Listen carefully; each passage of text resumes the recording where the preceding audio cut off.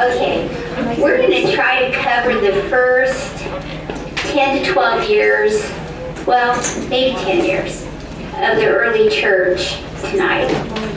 So we better get going here. All right, let's go to the Lord in prayer.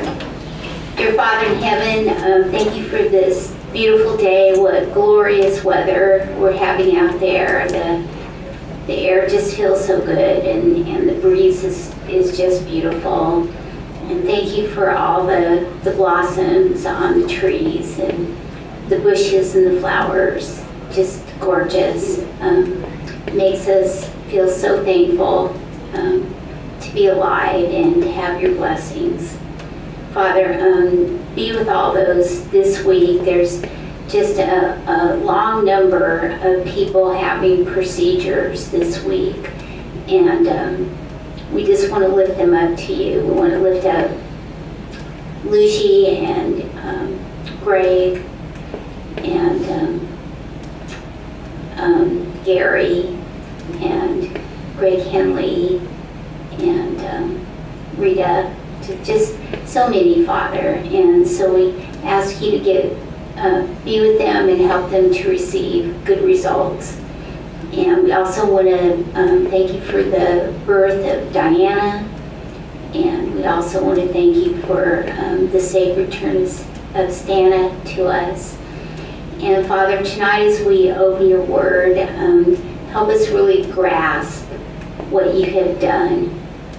So many things culminate, so many things come together in the study that we're doing tonight in the book of Acts, and help us get the bottom line. Help us understand what is behind it and what you are doing with it.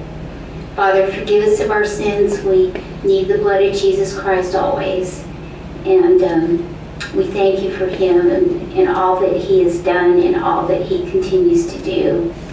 And we offer up this prayer in his name. Amen. Okay, so we're going to be doing tonight the beginnings of the early church. And I wanted every night, I'm going to try to give you a couple things to get you ready for the test, because it's coming. Just let me get my calendar, because I'm going to give you dates.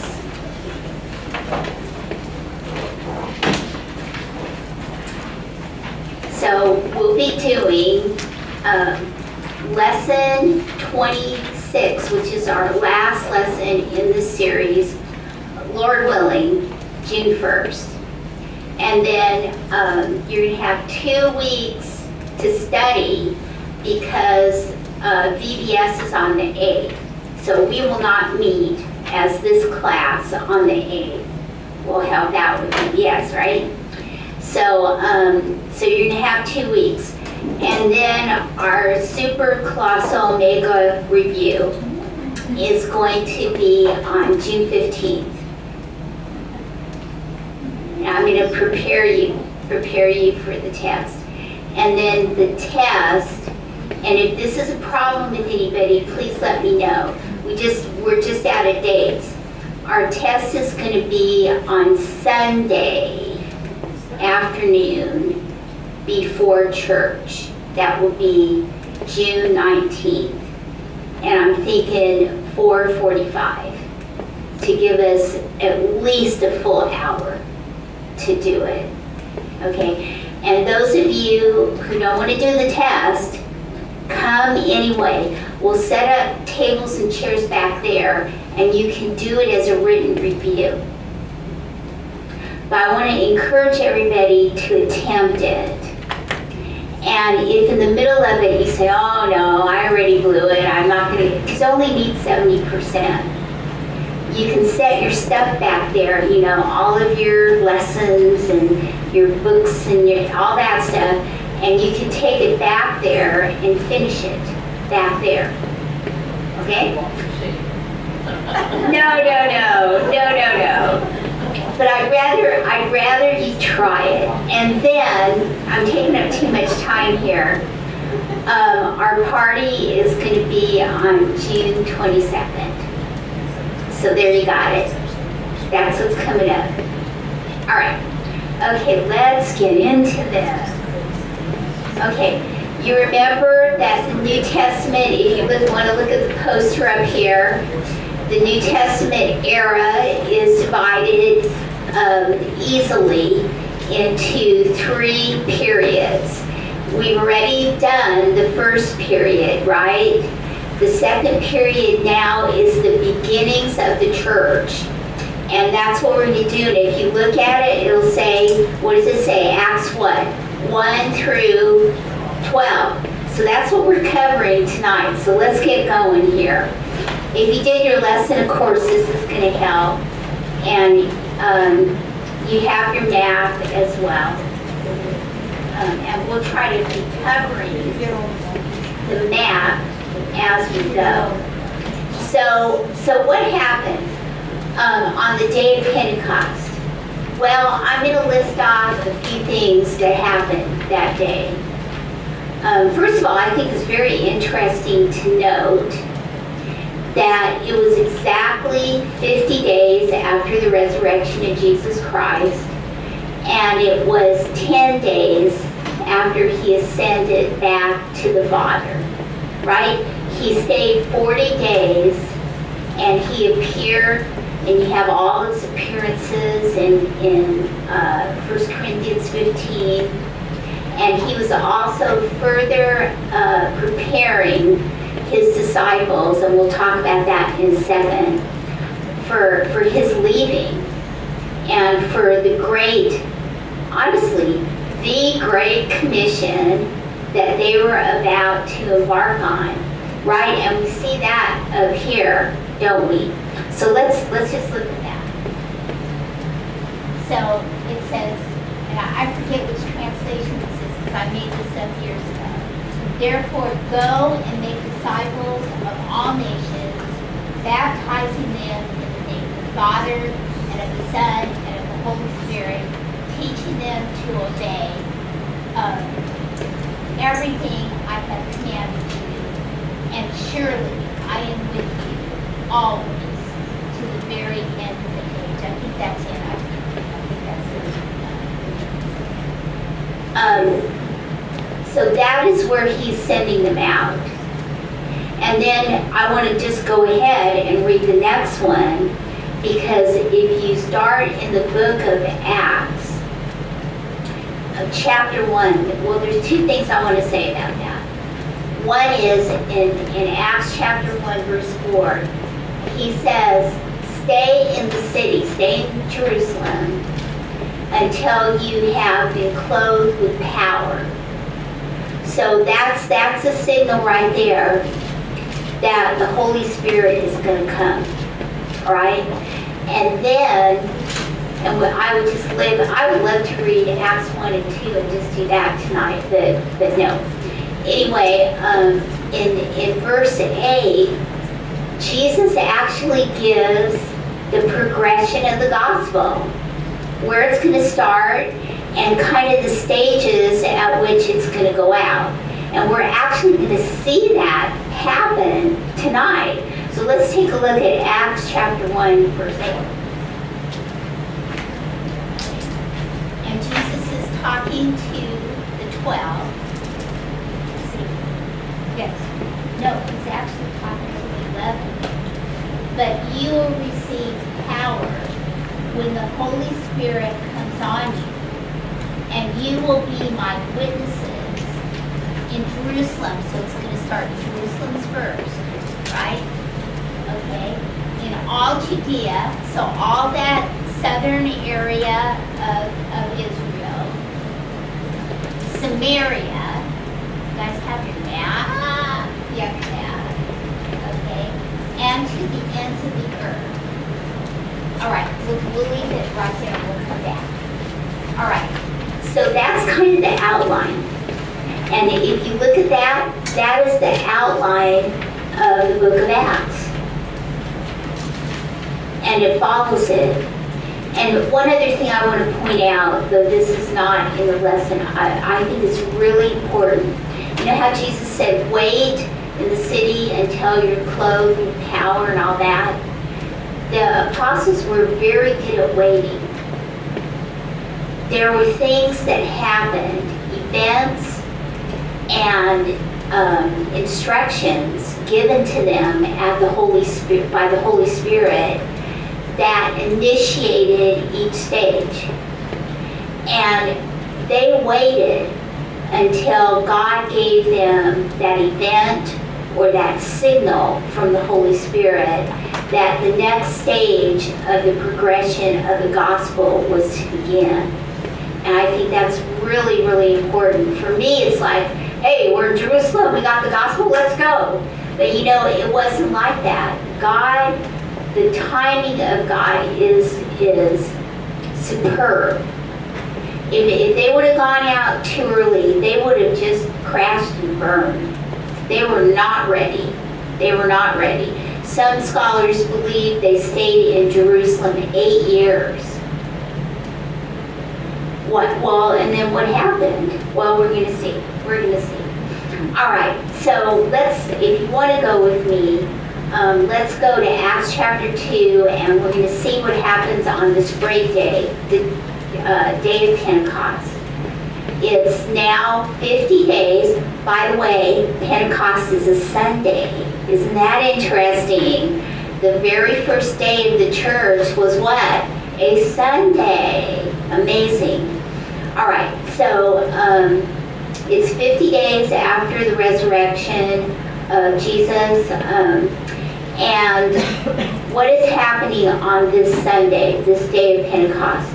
Well, let me just list off a few things. A new age is beginning, a new dispensation. Do you remember our dispensation chart we had? It is now the Christian age, the Christian dispensation. There's a new covenant. The covenant is being initiated and put into force this day. There is also the coming of the Holy Spirit and the first day of the church. And so if you're in Acts 2, I think probably the most important thing that sometimes is overlooked about this day is found in Acts chapter 2, verse 21. So I need to get there myself.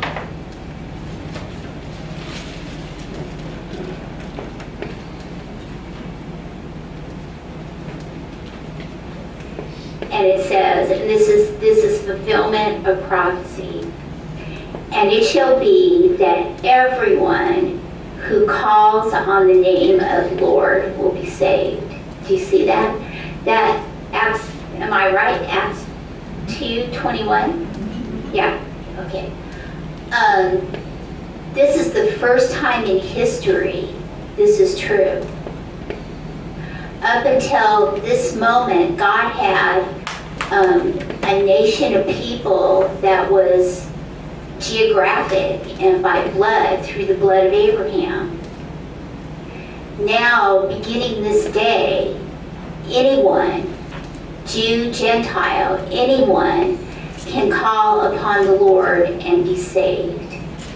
And that's amazing. That is amazing.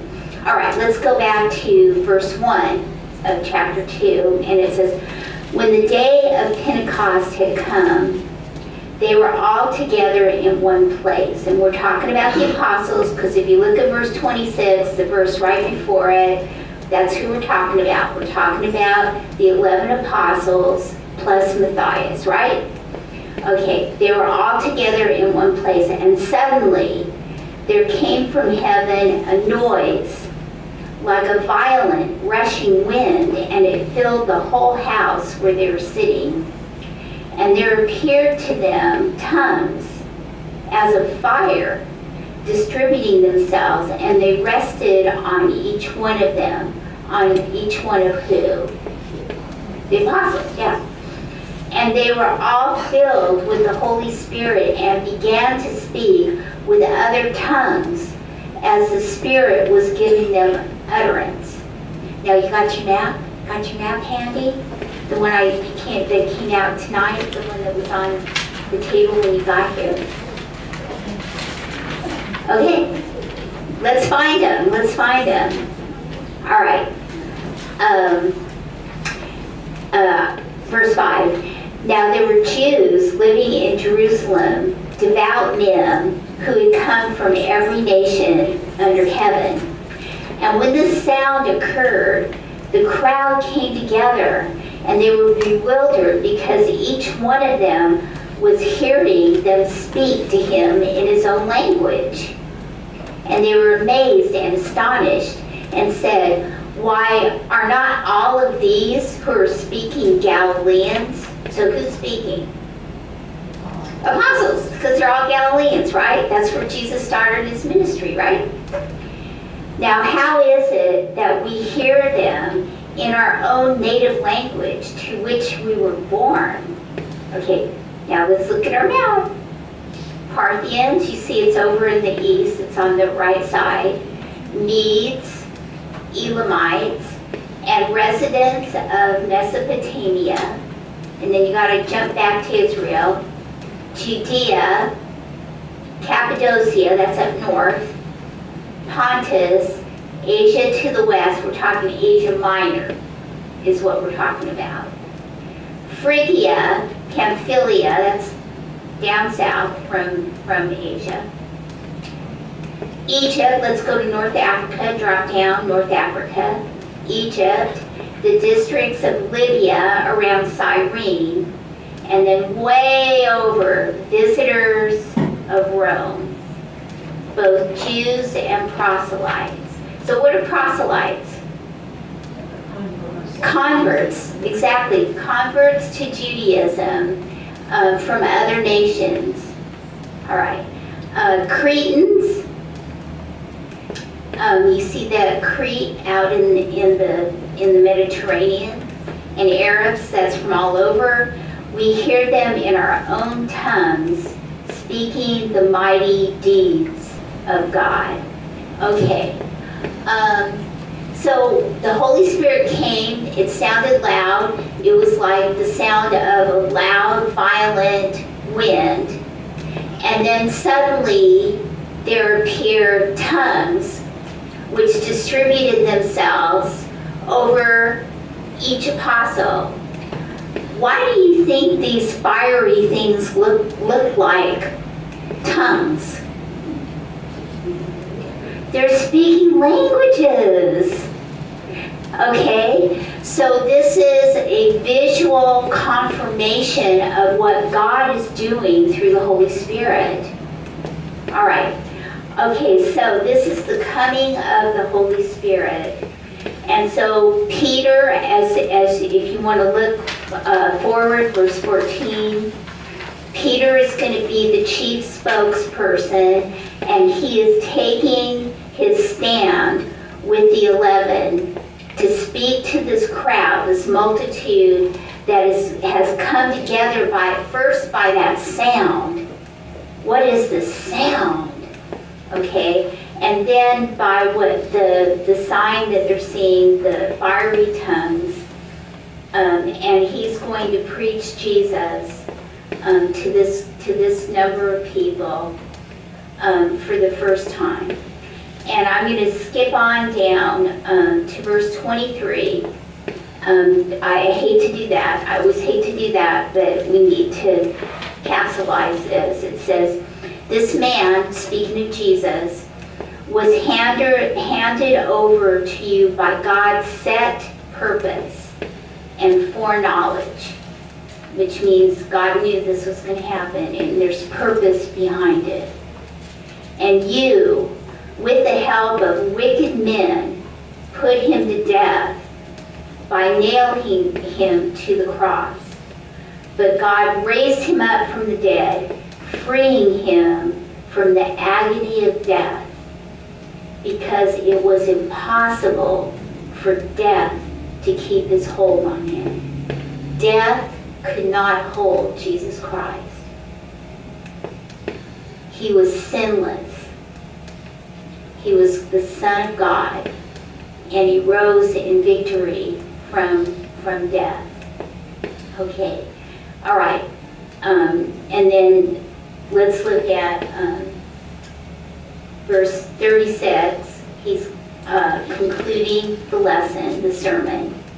And he says, therefore, let all the house of Israel know for certain that God has made him Lord and Christ, this Jesus whom you have crucified.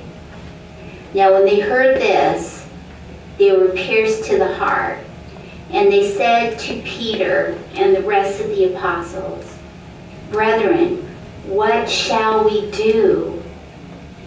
Peter answered and said to them, Repent, and let each one of you be baptized in the name of Jesus Christ for the forgiveness of your sins, and you will receive the gift of the Holy Spirit.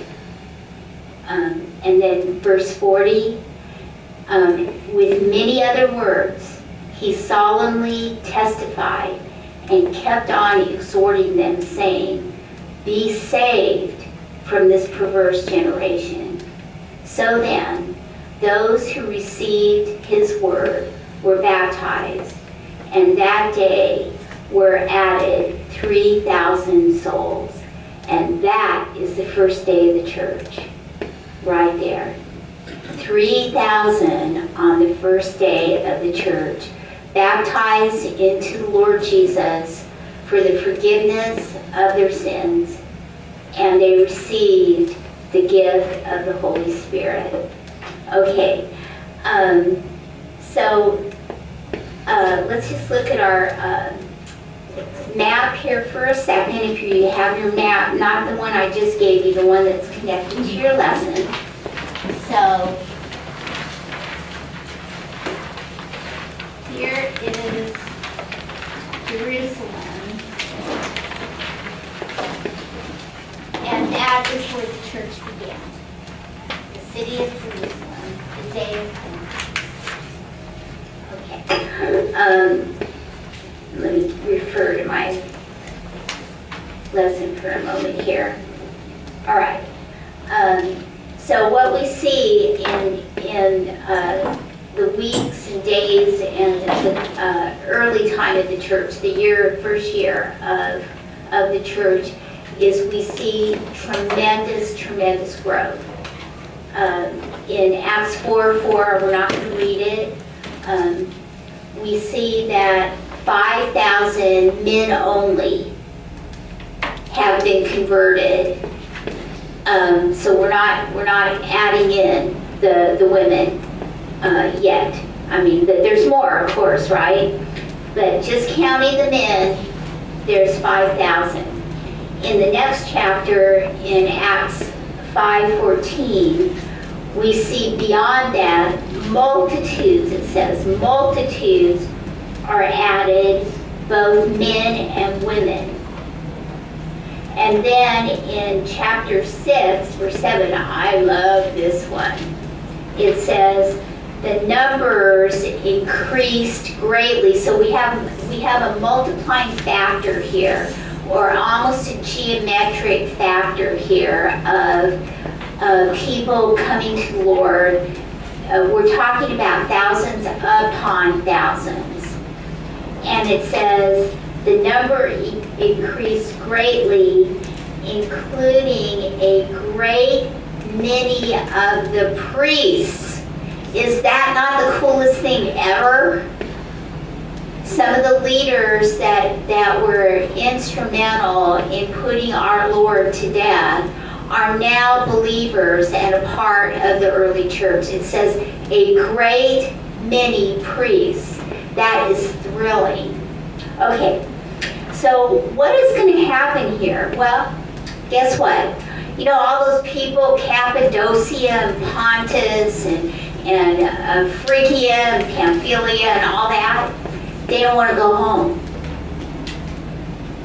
They don't want to go home. They need to be taught. You know, you can't just get baptized and go home, right? So many stay. Many stay. But you know what happens? I mean, there's great hospitality taking place in the church. You can read Acts 2 about people sharing meals together and eating together, and and people selling property and all of that to those who have need. Well, who has need? Well, these people have need. You know, if you came for a feast and the feast is over and you're expecting to go back to Rome or Crete, and you decided, no, this is too important, gotta stay here. I gotta learn, I gotta be prepared. Then there's great needs in the church. But the church rose to the occasion and people began sharing not just possessions, but tracts of land in order to meet these needs. And if you want to go with me to Acts chapter 4, verses 32 through 37, there's more of these passages you could read, but we're just going to stick with this one. It says, 4:32, all the believers were of one mind and one heart. No one claimed that any of his possessions was his own, but they shared everything they had. With great power, the apostles continued to testify to the resurrection of the Lord Jesus, and much grace was upon them all. There were no needy persons among them, for from time to time those who owned lands or houses sold them and brought the money from the sales, and they put it at the apostles' feet, and it was distributed to anyone as he had need. Joseph, a Levite from Cyprus, whom the apostles called Barnabas, which means son of encouragement, sold the field he owned and brought the money and put it at the apostles' feet. So we see great generosity and sharing. And like the author brings out, people have tried to use these texts in the early chapters of Acts to promote the idea that the early church were socialist or communist or something like that. No, people still had houses and people still had property. A lot of times what they did is they sold an extra thing. They didn't sell the house out for themselves. They sold an additional house or a tract of land that they might have. And there was great sharing, but it was not communism. All right, well, we're going to see some growing pains now in the early church. And the first one takes place in chapter 5 with Ananias and Sapphira. Apparently they're seeing people being generous, just like Joseph, Barnabas, and they decide to do something dishonest, I guess is the word to use. All right, now a man named Ananias, together with his wife Sapphira, sold a piece of property. With his wife's full knowledge, he kept back part of the money for himself, but brought the rest and put it at the apostles' feet.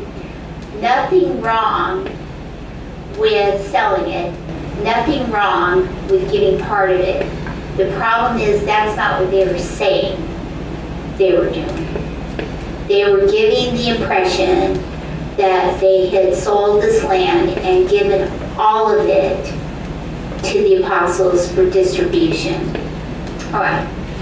Then Peter said, Ananias, how is it that Satan has so filled your heart that you have lied to the Holy Spirit and kept back for yourself some of the money you received for the land?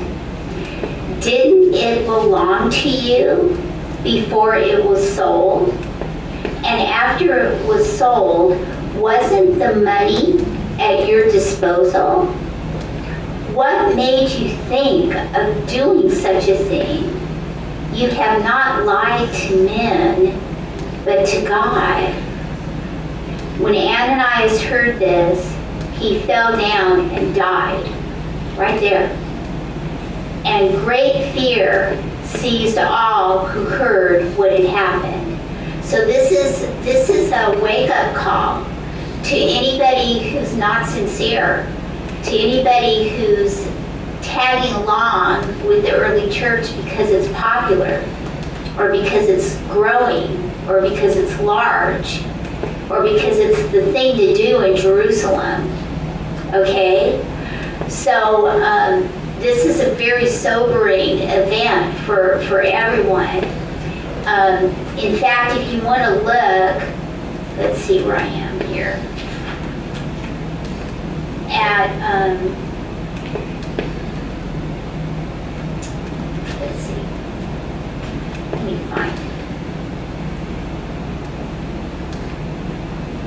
okay, verse 13, it says, it talks about great fear coming over the church again in 11, and the powerful acts and wonders of the apostles.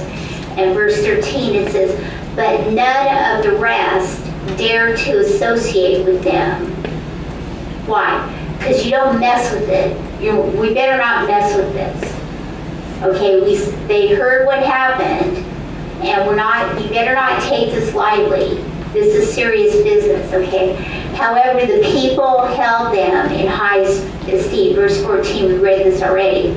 And all the more believers in the Lord, multitudes of men and women, were constantly being added to their number.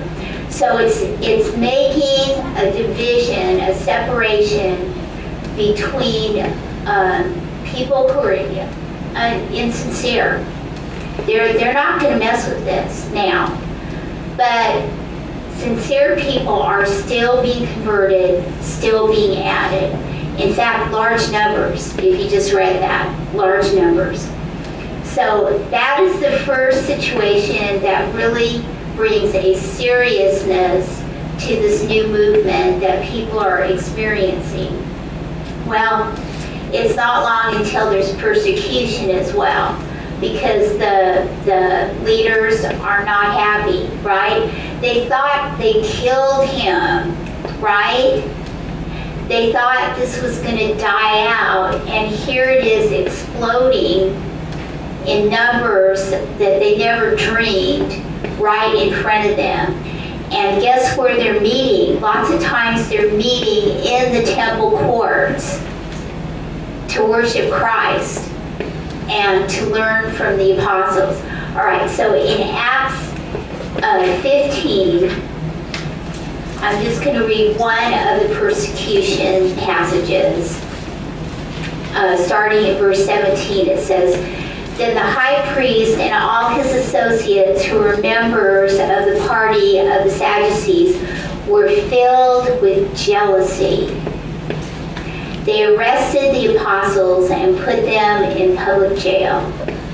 But during the night, an angel of the Lord opened the doors of the jail and brought them out and told them, go back into the temple and preach. So early the next morning, they're right there preaching, and the jailer and the leaders don't know where they are. And they find out they're back in the temple and they're preaching again. They arrest them again. They try to threaten them, and in verse 29, Peter and the other apostles replied, we must obey God rather than men. Okay, yeah. Acts 5, verse 29. Yeah, Acts 5, 29. Did I say 4? Oh, I'm sorry. Great things happen there, too. All right. Okay, yeah. Chapter 5. All right, so verse 29 once more. Peter and the other apostles replied, we must obey God rather than men. Well, Gamaliel, who's actually the Apostle Paul's teacher, steps in because they want to kill him right now, right here, right now. And he says, you better not. If it's not from God, it's going to die out eventually. I'm paraphrasing, ladies. He said, but if it is from God, you're going to find out that you're fighting against God. So you better let them just go. Well, they aren't completely happy with that, of course. So in verse 40, talking to Gamaliel, it says his speech persuaded them. Then they called the apostles in and had them flogged. So this is the first violence against the apostles. Then ordered them not to speak in the name of Jesus and let them go. The apostles left the Sanhedrin rejoicing because they had been counted worthy of suffering disgrace for the name of Christ.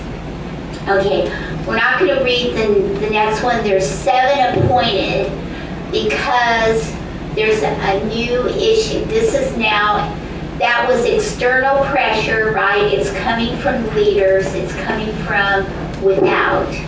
But now there's internal strife because there are widows who are daily being given food to eat from the church, from donations of the church.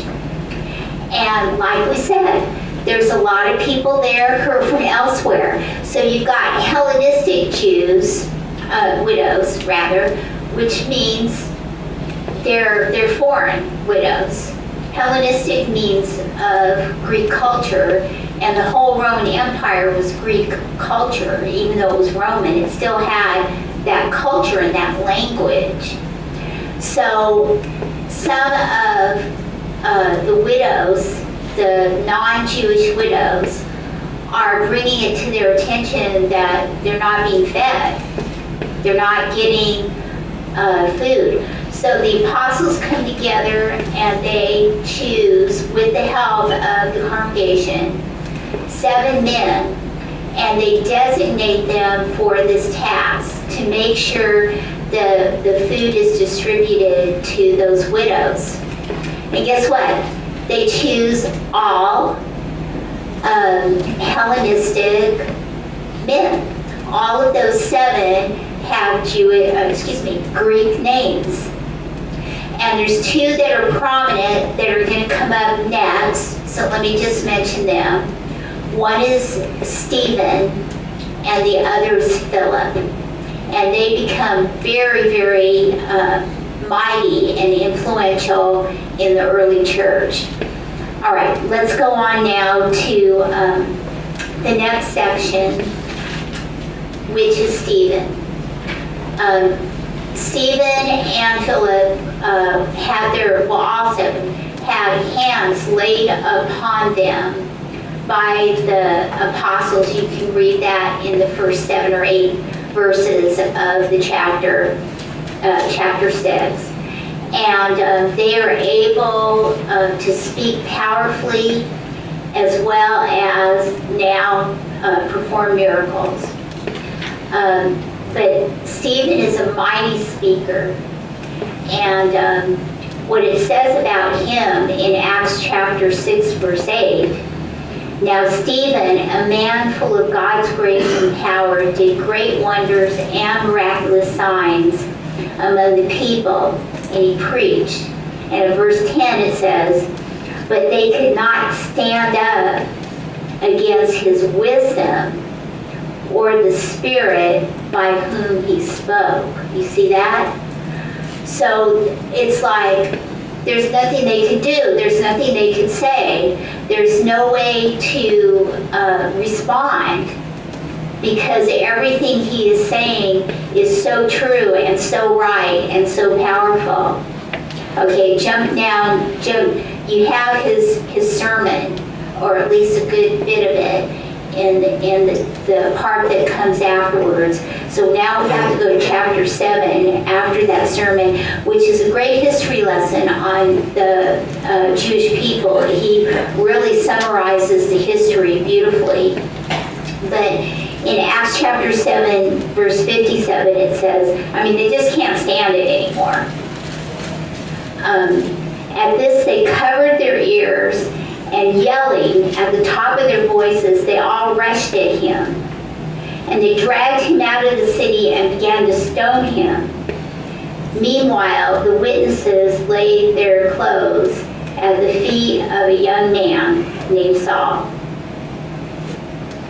And while they were stoning him, Stephen prayed, Lord Jesus, receive my spirit. Then he fell on his knees and cried out, Lord, do not hold this sin against them. And when he had said this, he fell asleep. So now violence has turned to death. Not just beating, not just flogging, but death. And Stephen is the first Christian martyr, the first to die for Jesus Christ. There will be others. Well, at this, a full-blown persecution breaks out.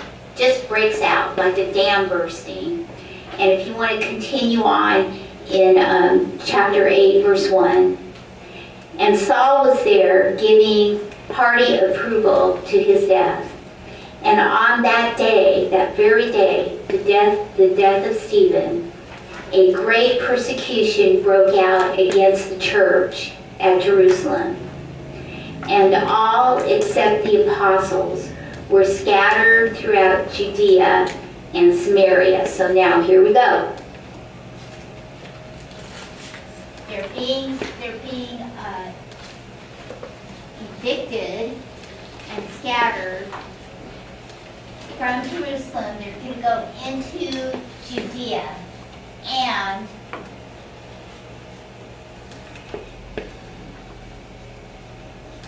Samaria. The gospel is now going to go out.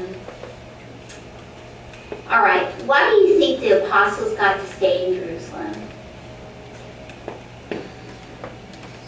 That is still the center of the church. And they need to stay together. They're going to stay together. Many, many things are going to take place in Jerusalem that need the apostles there. But everyone else gets scattered. Okay. Verse 2, godly men buried Stephen and mourned deeply for him. But Saul began to destroy the church. And it's true. He was affected. It is true. He began to destroy the church. Going from house to house, he dragged off men and women, and put them in prison. But those who had been scattered preached the word wherever they went. How did Jesus say it was going to happen? Look back at Acts chapter 1. First in Jerusalem, then Judea and Samaria. See what's happening? All right. Okay, and so now let's go to our other of the 7. We talked about Stephen. Let's go on to Philip. So Philip, if you want to go to Acts 8, verse 5, same place. Philip went down to a city in Samaria and began to proclaim Christ there. When the crowds heard Philip and saw the miraculous signs he did, they all paid close attention to what he said. And he was performing miracles. He was healing paralyzed people and the lame and all that. And verse 8, so there was great joy in that city.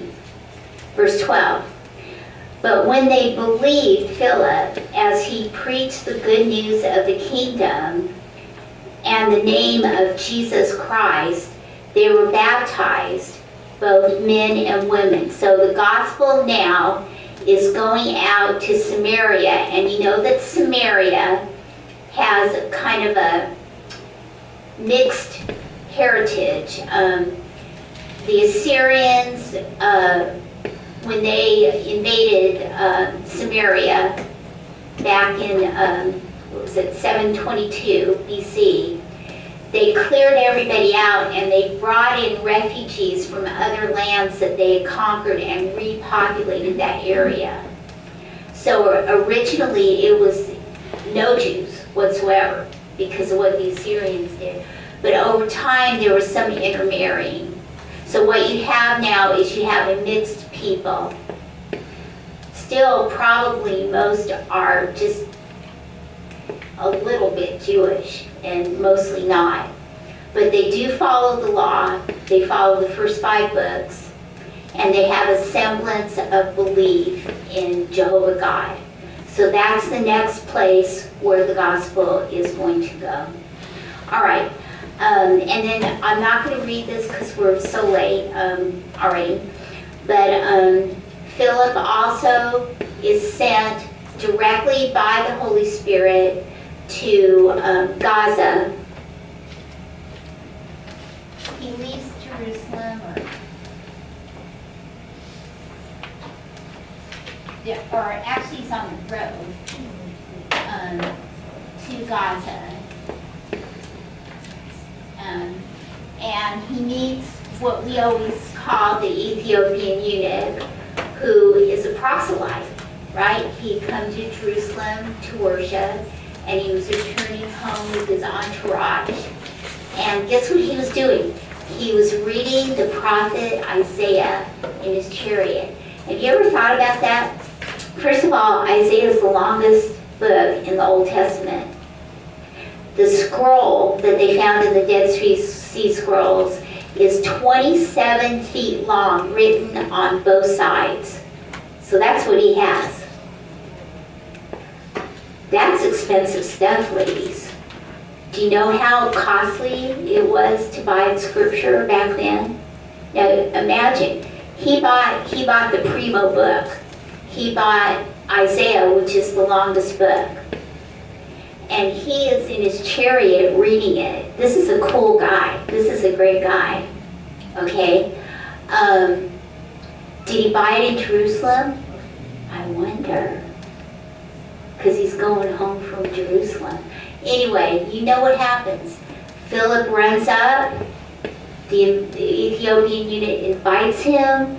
They go along. And wow, what happens here?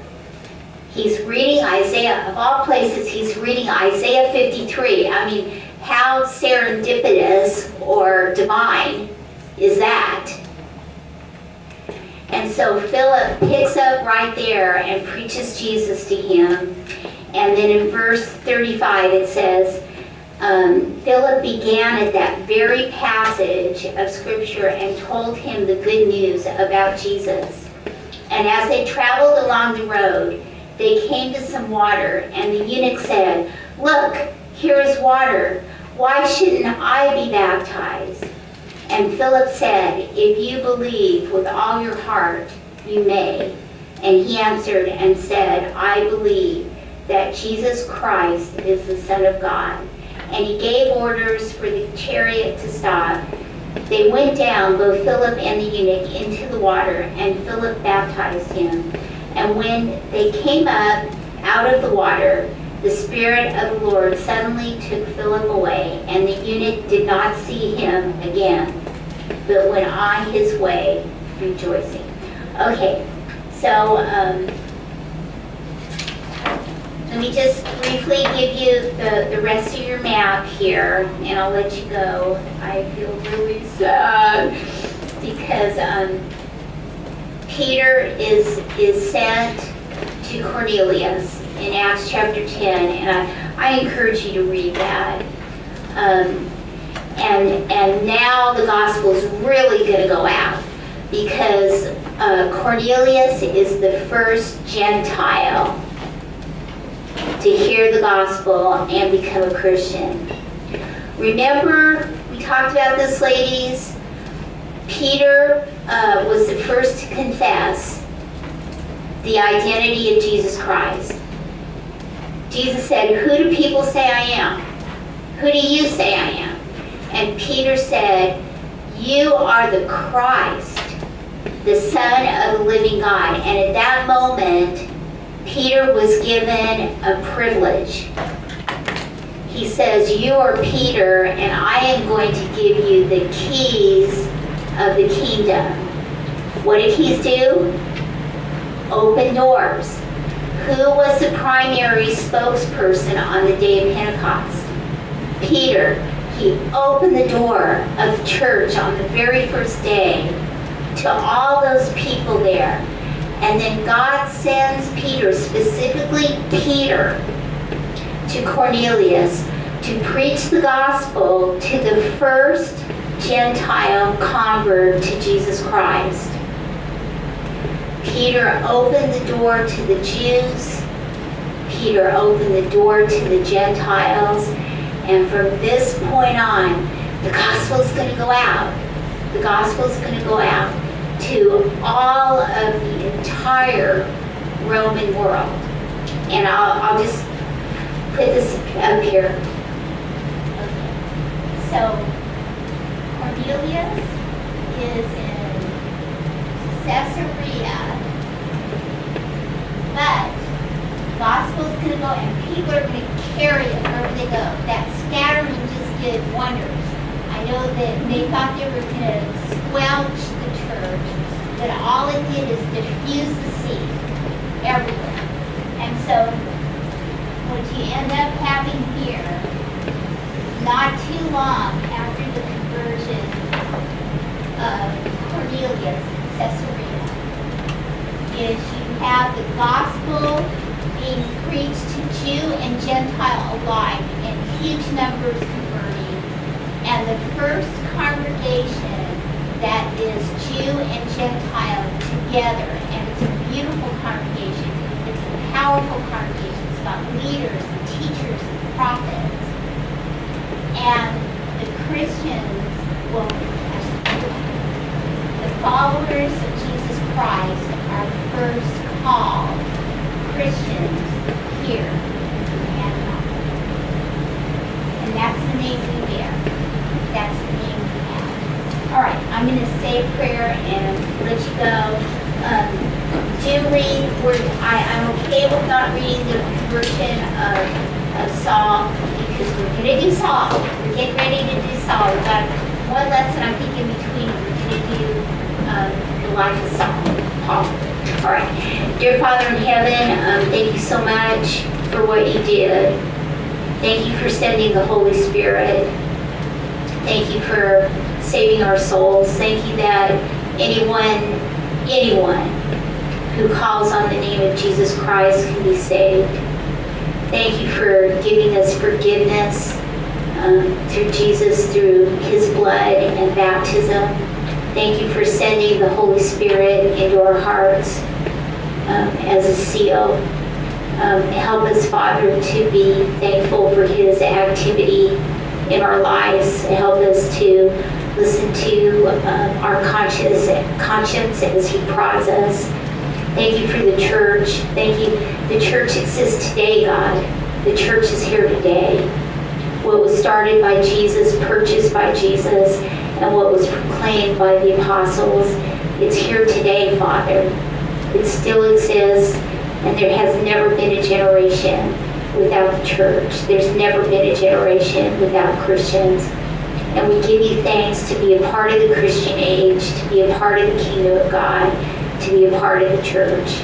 All these things we thank you for in the blessed name of Jesus. Amen.